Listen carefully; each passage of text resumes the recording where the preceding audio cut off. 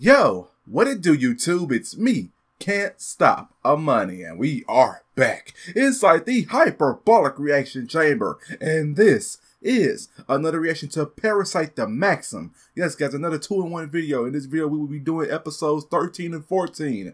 Yes, guys, we're moving along with this. So, when we last left off, rest in peace, Connor. Rest in peace, supposed to be, or tried so hard to be best girl. I honestly kind of may have been a little on the dumb side for the things that she's done. You know, just being so obsessed with Shinichi, even though, you know, he clearly has, you know, Marino. Being her, but it's the fact, it's the principles, guys. It's the principles that she's died because she felt like she had that power to sense only Shinichi. The sense only Shinichi, in which she went there to go to him. She thought it was Shinichi, but she wasn't. She turned the corner and ran into a Parasyte. That killed her. And love make you do some crazy shit. Damn, man. Connor. And I feel bad for Mitsuo, actually, because I actually do feel bad for Mitsuo because, you know, he liked her.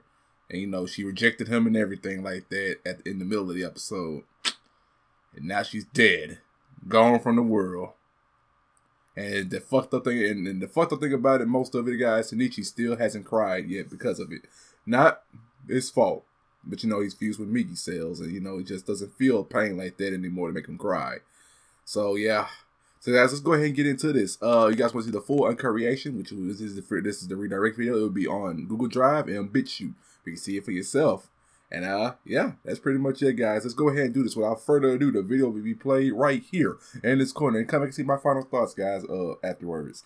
So, let's do this. This is Parasyte the Maxim, episodes 13 and 14, right now.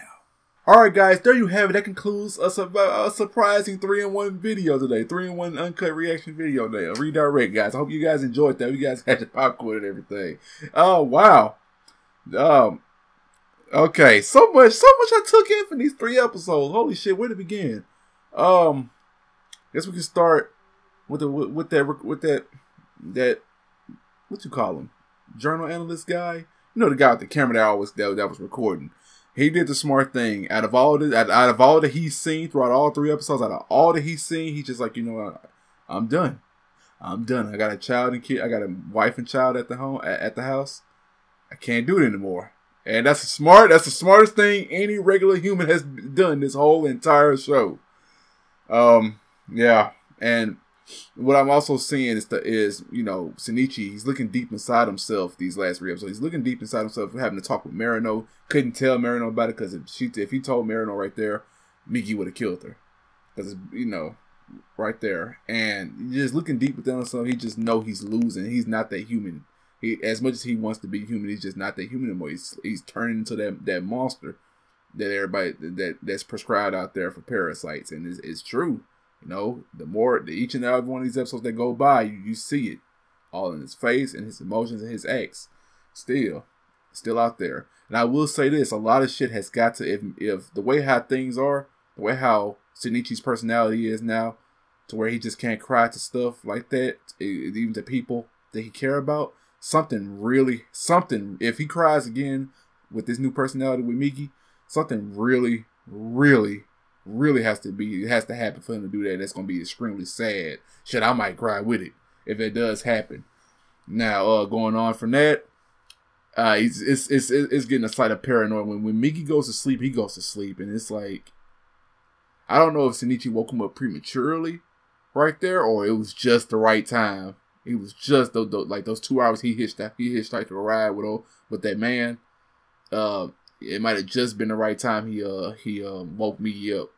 But now that the big guy right there, he's 3 parasites in one. 3 of them in one. I remember back then, during the first couple of episodes, during the first Parasyte that Shinichi and Migi took down the first time, I remember he was saying, he was talking to Migi. Yeah, combine with me. You know, leave your host and combine with me, you know, stuff like that. And this is what it is. That big guy is 3 parasites in one. Now, I don't know what happened to Joe, because y'all know Joe. He was Parasyte at first, but then, you know, I forgot his main guy. You know his vessel's name, but he changed his name. He changed his name to Joe. So you know, cause Parasyte is the name of the parasites. You know, just a name up there. So yeah, I don't know what happened to him. I hope he's not a part of that big guy. I hope not, cause I hate to see him go, cause that's an ally.